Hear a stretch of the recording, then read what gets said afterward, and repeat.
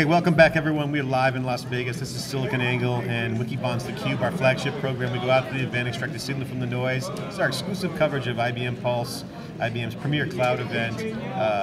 New era for IBM in the cloud, Dave, and it's exciting. I'm John Furrier, the founder of SiliconANGLE, joined by my co-host Dave Vellante, co-founder of Wikibon.org. Our next guest is Meg Swanson, Director of Marketing for BlueMix, which is the cloud action that's getting all the attention from the developers, also involved in DevOps.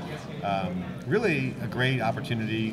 Meg, welcome to theCUBE. Thank you. So, we're going 2 days live coverage. You bring a lot of energy. Thanks for coming on, really appreciate it. Plus, it's one of the hottest areas that we love, the developers. I mean, first of all, IBM has done a good job with the cloud positioning, but developers, the ecosystem is not a layup for IBM. Although they have developers, it's a new developer. I'm not going to say fickle community, but DevOps and the cloud, these guys want certain things a certain way. They don't want to have something jammed down their throat. So it's going to be a challenge, but you're on the team and you're going to straighten out what's going on. Tell us, what's the story? Well, I mean, from IBM and developers, so we've got a great relationship with developers, both enterprise and born on the web through DeveloperWorks. So we're 4 million strong in the outreach that we do with DeveloperWorks. We have our own repository on GitHub and a lot of team members on Stack Overflow. So we've been with the development community for a while. And what's exciting about BlueMix is that we've done a lot of research with developers, with our beta clients and their large enterprise down to a 2-person startup. So we've got all ranges. And we did just a lot of alphas and betas and open research to try and find out what's the optimal development platform. So it was huge to us that it's open standards, open source based, huge that you can use the programming languages that you're used to, and I mean, we even in designing the product and then in the way that we name the different services, we made sure that we're using the names of services and the words that your developers are looking for, so that because you can approach it where a company's maybe pushing their software, but that's not going to come across as a very open and flexible platform. So open is the key. Open is the key. Exactly. Explain more about how the philosophy of open drives home here. How deep is it? Yeah, so IBM for about 20 years, we've been, just driving support and influence to the open source community.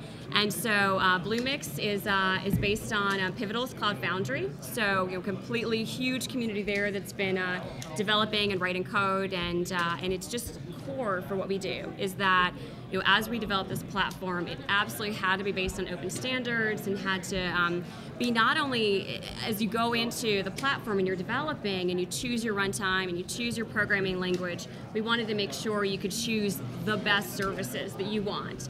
And maybe those are IBM products, and we're thrilled to have those in there. Maybe they're third-party products. Maybe they're third-party partners like Twilio that we announced yesterday, and maybe they're open-source technologies. So we just wanted to make sure that we have a rapid app development platform that includes all of those. All those services together. So Meg, you spend a lot of time obviously hanging with developers. It's an interesting crowd, and everybody wants the development community, right? So how do you sort of differentiate from everybody else who wants the mind share, whether it's guys like Microsoft or whomever, HP's trying to get into the business. Everybody wants to own that mind share. How does IBM differentiate from all the noise? Well, you don't ever own the developer mindshare, right? Mm-hmm. And I think that's the approach, is that you listen to the development community and you provide, at the end of the day, you have to provide the best content. You have to have the best platform and the fastest way to develop. And the companies that are going to step forward and do that and support the way and the model that developers want to work in are the ones that you don't win the community, but you gain credibility and you start co-building together. So that's the great thing about announcing the open beta, is we were very specific to not announce the full product and here it is and there are no changes. It's a beta, and even when we do a full announce of it, it still is going to be an iterative development process. So we're getting feedback from the developers and pulling in the services that they're asking for, and changing even just things within the user interface to make it easier. So it's really about building community and listening.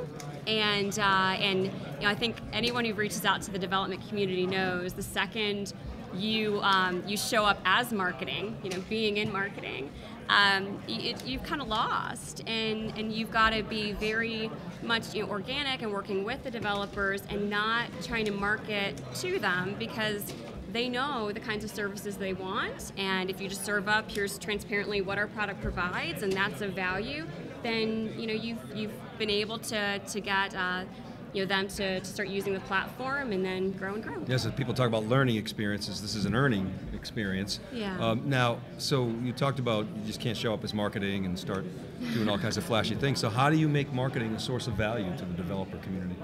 It's being very transparent about the product and about what you can provide and offer, and its authenticity.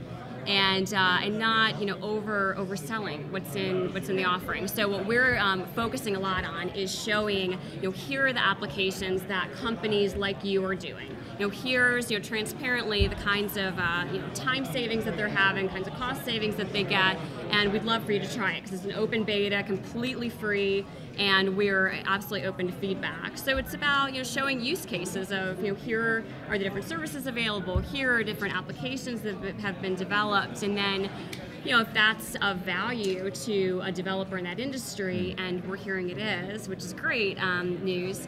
And we just keep building on that and building on the feedback that we get from the community. Meg, I want to ask you about a comment, or tell you about what Steve Mills said. So Steve Mills was on here, we talking about BlueMix. He was super excited, historical, like memory lane about all the different transformations of IBM.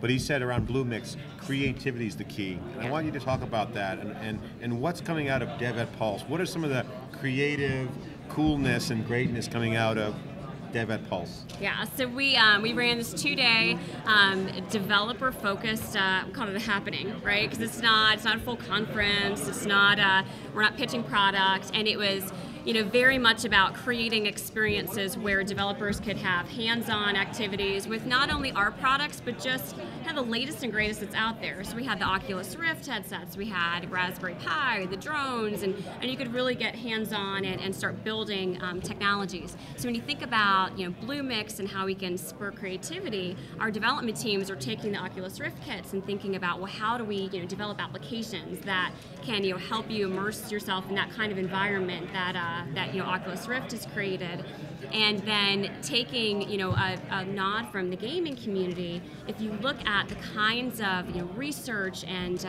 user research and feedback that the gaming community pulls in, like a lot of our speakers at the conference are game designers and game developers, and just really helping position the product design and product experience for developers in a way that's extremely relevant to them and that they see day to day within a. How about the data science aspect of it? I think big data, because there's a lot of big data going on here. How does that play into the whole BlueMix thing?